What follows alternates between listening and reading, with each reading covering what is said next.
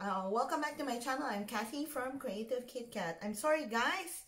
Yeah, so today we're going to have a very interesting video in a sense that I'll be doing this for the first time ever.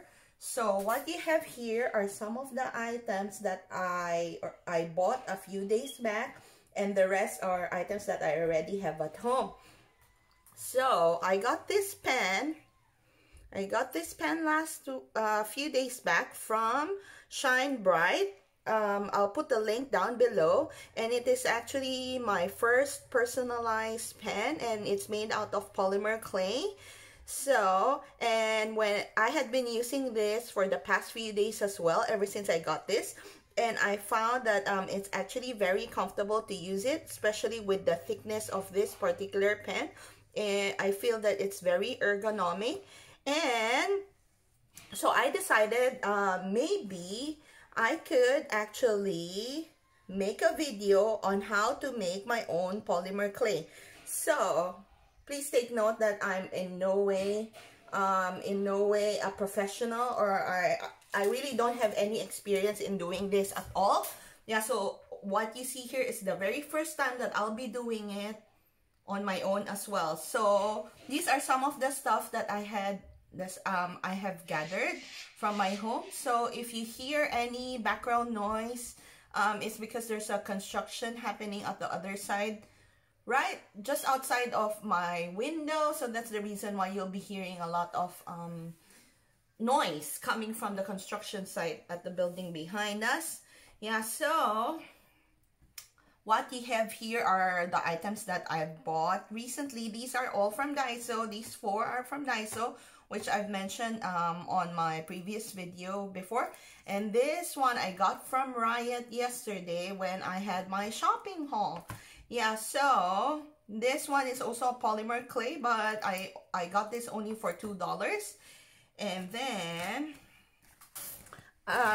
these are the pens that I've collected over the months that I've actually been doing diamond painting. There's a bunch more, but I've decided to maybe just try one or two for today. And then these are some of the stuff that I already had previously, but I haven't opened. Okay, sorry about that. So as I was mentioning, these are some of the nail art tools that I've already had, but I haven't even opened them. Yeah. So I had this for a few years now, and these are my dotting tool. Yeah, so I have no idea whether we could use them or not, but maybe we can. I have no idea.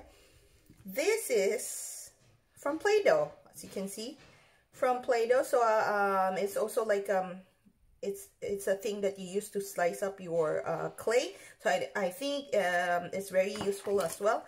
These are like the bone to score cardstock when you're doing scrapbooking. And then here are some tape. I don't know what you call this as well, but they're normally used for nail art as well.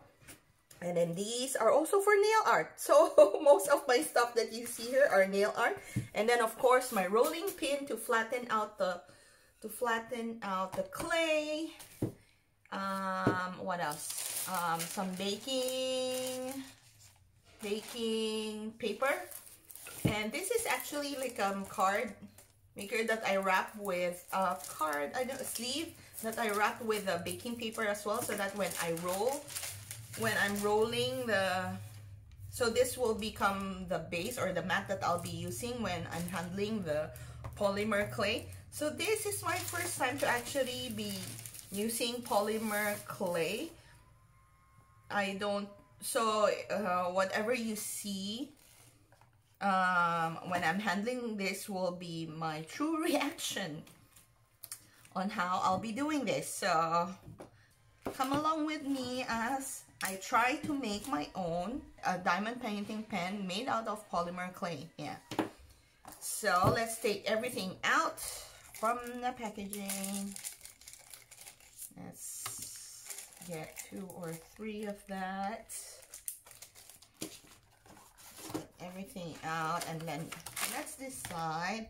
So you can see here on the box for the from the Daiso polymer clay, because I only got the basic colors. You could just mix and match the clay to create your own shade of colors. Yeah, so let's see. It's actually a huge piece of clay. And it's only $2.80. So I actually forgot to buy the yellow one. That's the reason why I grabbed this one from Riot. Oh, sorry, not Riot, from Lincraft. And it's only $2, yeah. But this one is in gold instead of yellow, which is fine for me because I wanted that sheen. And the last one is, oh, it's black. I thought it's gray. Oh, never mind. It's okay. I could just mix the white and the black together to make a gray. Okay, so let's see. I'm too excited and scared. Okay, so let's see. What should we start with? So maybe I should remove this first.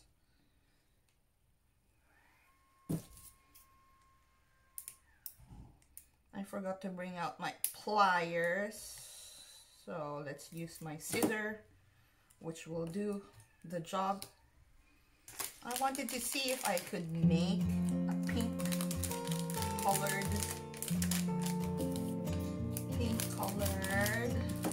clay.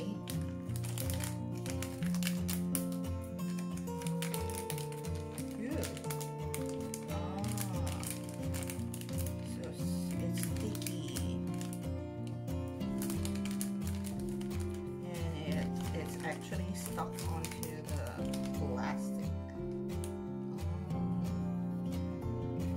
Let's see. I could make a paint out of the colors that I have. Okay, where is it? This is the Play-Doh knife. Oh, it's so soft. It's like,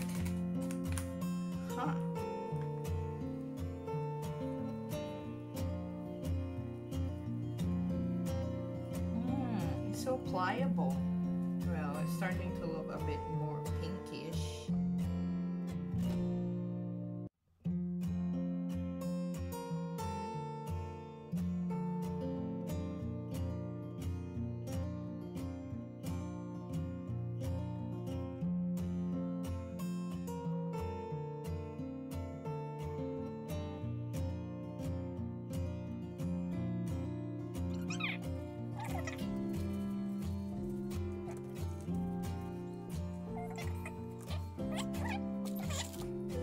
Try to make purple. Oh, this is the hard part. I didn't realize this will take a lot of time, mixing the colors together and making sure that it's mixed in all together. I wonder if this works the same way, because I think this is so hard. And the lady from Lincraft was explaining to me that this will probably be, it will start off as very hard, but you can actually bake, it will become pliable with heat.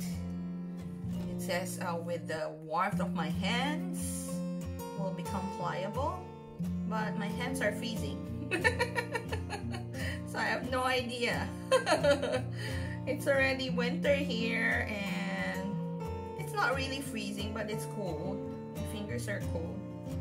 It's dark purple. Will that look nice? What if I add some white?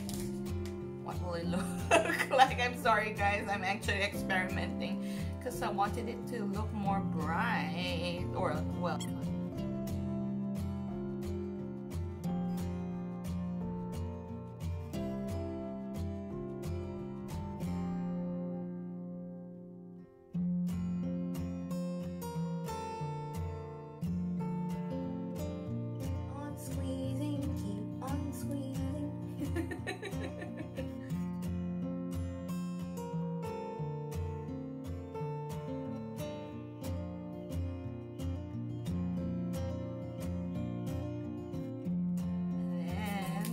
try this one.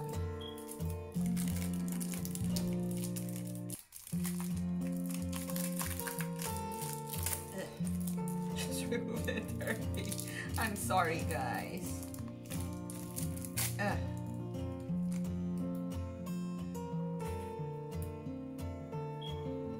Oh my god, it's hard.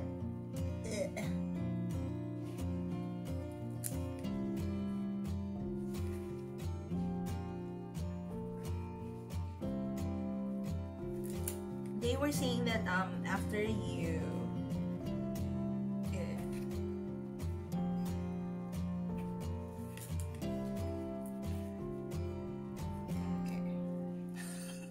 guys, this is very hard. I think I have to soften it. I have to go and soften it with a blow dryer. I don't know whether it's pliable enough, but well, it's softer than before. Okay, so I have actually heated it under the blow dryer for about a minute, I guess. Need a few more. Well, it's soft enough that you could actually oh, there you go. What I've seen other people do is that to roll them. Okay, let me set this aside. To roll them so that it's all together.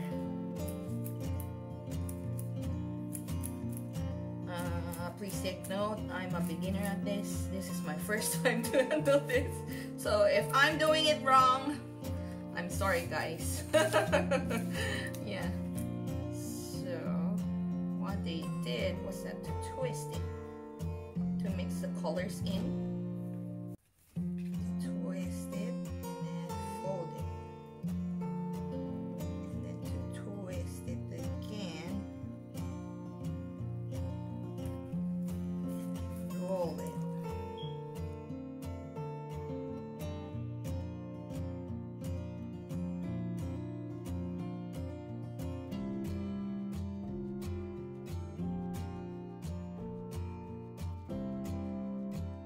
After this, make sure you get the correct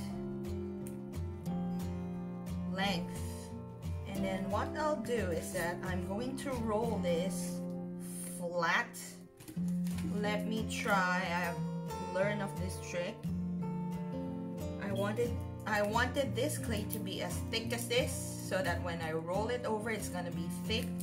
Okay, let's see.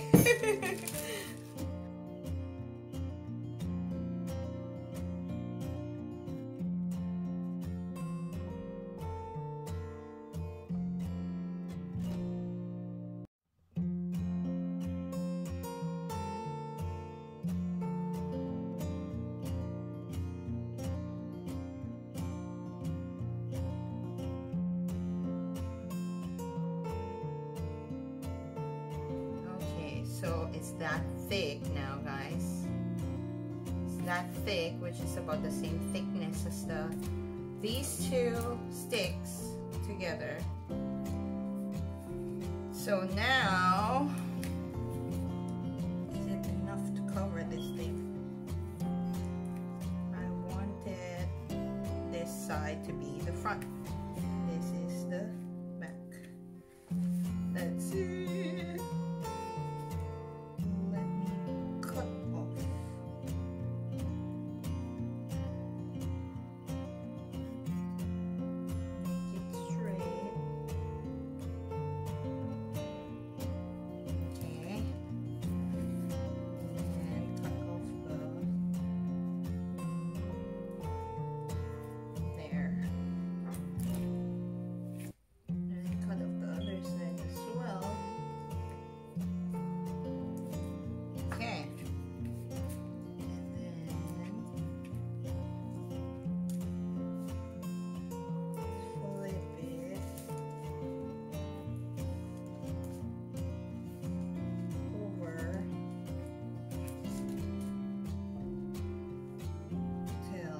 other side.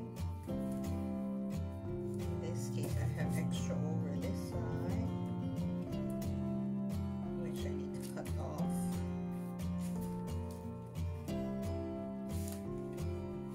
And I need to close this side. Oh, the feel of it is more spongy than a regular Play-Doh. So I've only ever used a Play-Doh, not a polymer clay.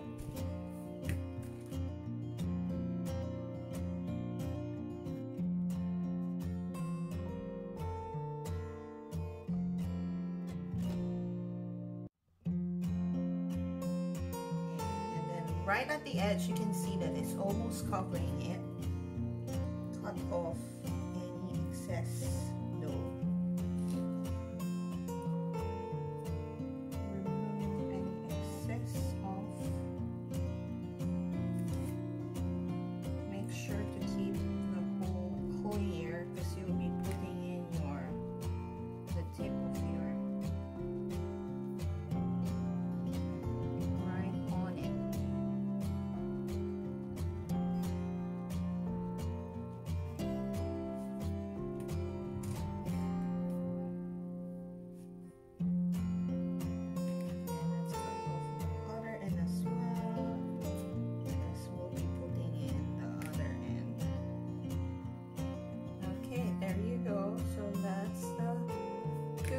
And this will probably be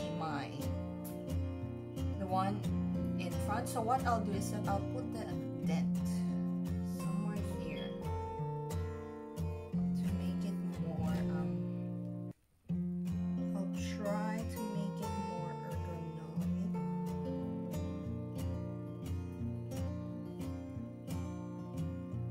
Where I'll be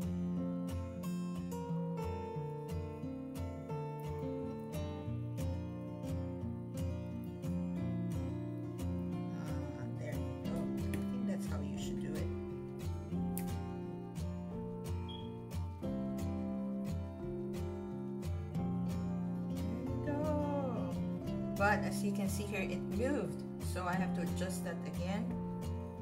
See how much it shifted? Okay, so I had to make sure that I'm covering it up again.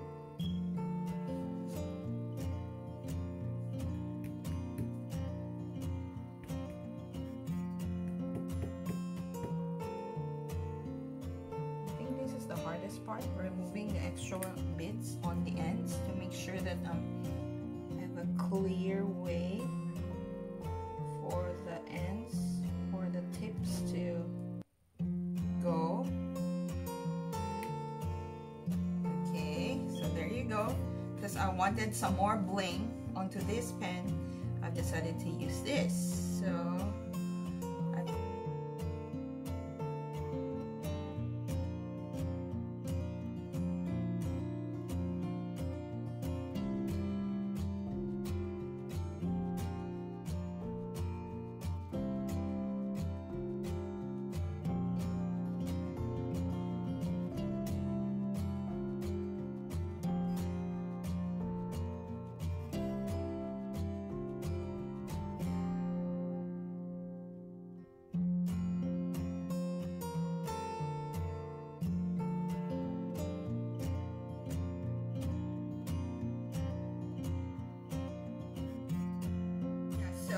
there you go, guys. So it's still a bit loose over here and over here, I hope.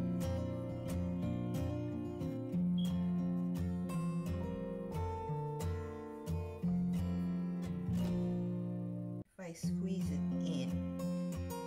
So there you go, guys. This is how it looks like with all the gold things wrapped around it. But the gold ones are actually tape, but they're not sticky, so I have no idea if it will hold up to the baking process. Hi everybody. Okay, so this is the pen after I have already dried it out for about 24 hours. Yeah. So I've realized that the pen is actually squishier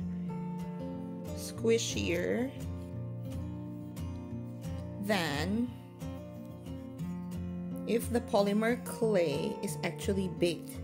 Like if the polymer clay was baked rather than air dry, like for instance this one, it's rock hard. So if I grip the pen very, very hard and try to move the drills all over the canvas, it won't actually deform my pen. However, with this type of this pen is actually squishier. So I don't know whether it's because I've only air dried this for about 24 hours. So what happened was that I got this pen. These two pens I've actually air dried for 24 hours, more than 24 hours. And you can see I've tried it. I've tried using this pen, and it's deforming the pen itself. So I don't know whether it's because if I should have waited to air dry it for longer than 24 hours. I have no idea. Or is it because this type of polymer clay is different from this type of polymer clay? Is it because I've used two different types of polymer clay, that's why it's very squishy? So especially in this part where I've squeezed in the pen, I squeezed this portion, and the gold is actually is just there. The gold part is actually the one that is very squishy. Well, my fingerprint actually forms onto the is being imprinted onto the clay itself. So I think this type of polymer clay is the type that you actually need to bake for it to harden. And if I just let it air dry, it wouldn't actually dry up. Yeah, I think that's the reason why. And this type of clay is actually meant to be air dried. So this type of clay and this type of clay is different. So I think that's the reason why it's very soft. It didn't dry properly. So that's why when I'm using this portion to squeeze the drills onto the canvas, it's actually deforming the pen itself. So now I know. And you remember I've wrapped like a tape from my nail art onto this pen. It actually didn't stuck onto the pen as well. And I tried to spray gloss spray onto this pen, and you can see it didn't capture any gloss at all except for this portion where the gold is. Yeah, so I'm learning my lesson.